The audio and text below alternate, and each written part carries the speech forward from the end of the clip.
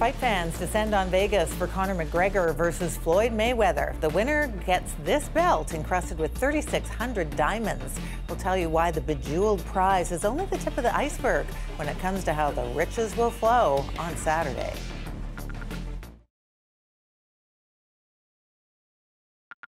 I'm going to outbox this man at his own game. That's how skilled and how much of a different level I am to him. You going out on your face or you going out on your back? Floyd Mayweather and Conor McGregor getting in their last jabs before what is expected to be the biggest money fight in boxing history. Mayweather will step into the ring on Saturday with a record of 49-0. This will be UFC champion McGregor's first pro boxing match. The trash-talking Irishman is a huge underdog looking to prove the naysayers wrong. But win, lose, or draw, the combatants are expected to rake in more money than just about anyone would know what to do with. Mike Bohn reports on mixed martial arts for USA Today. So, Mike, you're there in Vegas. How would you describe the atmosphere right now? Oh, there's definitely a buzz in the city. I mean, I've been down here for a lot of big fights, be it UFC, boxing, and you can tell this one, there's just there's that buzz in the air that you can kind of feel. The people are talking when you're out on the strip, you know, having dinner and stuff, and it's definitely got that big fight feel that you can just really only describe when you're here. Now, of course, we're saying how much money is at stake here. Can you give us the dollar figures of who's going to take home what? Well, you can't say exactly yet because we'll only find out after the fight on Saturday. Just the way the Nevada State Athletic Commission works, they only release that stuff publicly after the fact, and even then we won't know for sure because a lot of these things depend on the pay-per-view buys, which we don't find out until, you know, well after the fact because they come in through all over the world, all sites, all types of different platforms. You know, you just order it traditionally through your TV, but there's also you can order it through online. Talking to the Showtime executives, all the people really involved in this fight, they say it's available in 225 countries. So just the amount of people that could buy this fight, you know, it could possibly break the pay-per-view record, which is obviously the Floyd Mayweather fight with Manny Pacquiao back in May 2015, and that was 4.6 million buys. And this is looking to possibly supersede that, which is just absolutely incredible. So I think these guys, you know, if we're just talking bare minimum, these guys are walking away with at least 9 figures each.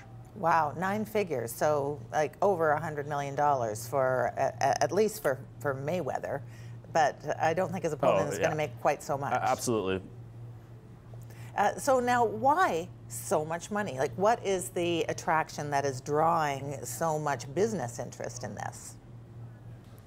It's just, I don't know, boxing is a crazy sport. You see these paydays. I mean, Conor McGregor couldn't make this type of money in the UFC. It's just boxing historically, you know, the top guys make absolutely incredible amount of money, and Floyd Mayweather has historically been really a 9-figure fighter over his past few fights. Against Manny Pacquiao, he made, you know, upwards of $200 million. He'll probably make more for this fight, but like I said, it really depends on the amount of buys that come in because Floyd Mayweather, he is really a genius when it comes to this stuff. He gets a little bit of everything. You'll see him, he doesn't only get, you know, a cut of the pay-per-view and his actual fight purse, he negotiates himself into the, you know, closed circuit streaming of this, the concession, literally everything that goes on in terms of people buying this, the merchandise, everything. So it's just the way it kind of goes with Floyd Mayweather, how he's been able to negotiate himself into this situation throughout his career. And then Conor McGregor comes into this and he's really been able to kind of pick himself up off of that and be able to carry himself and make that type of money as well. But the thing that's interesting too with Conor, obviously he, like we said, he is a UFC fighter, the UFC champion.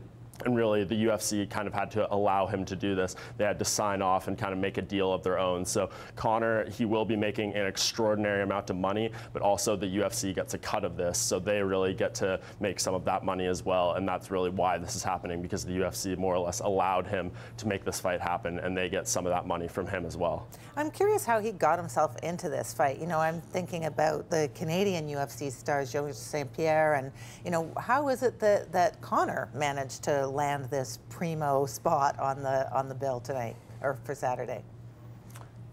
It's almost hard to put into words. Conor McGregor 4 years ago made his UFC debut, and he was making $10,000 to show, $10,000 to win, walked away with, you know, $20,000. And prior to that, he was living in Ireland on social welfare, just getting money from the government just to make it through life.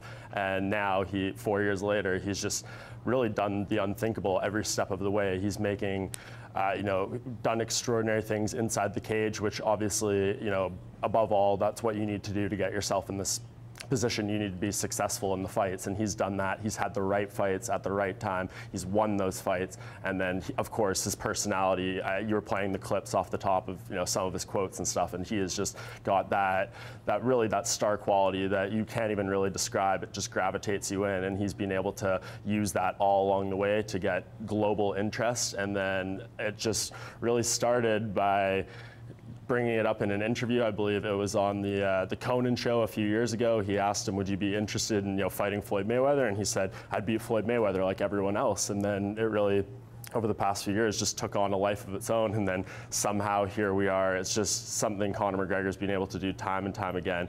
He really puts these things out into the universe, that kind of law of attraction type of theory, and he says it and then he does it. It's just really incredible to see. He must have been on, he may have been on social assistance, but he sounds like he's quite the businessman at this point. Who else is going to make money off this besides the actual fighters?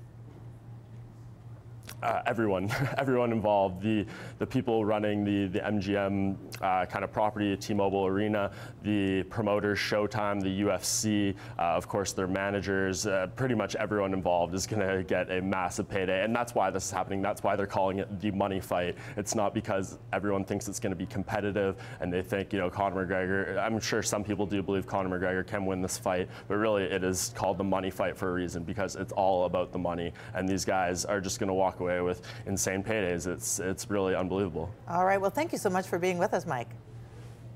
Mike Bohn is an MMA reporter with USA Today.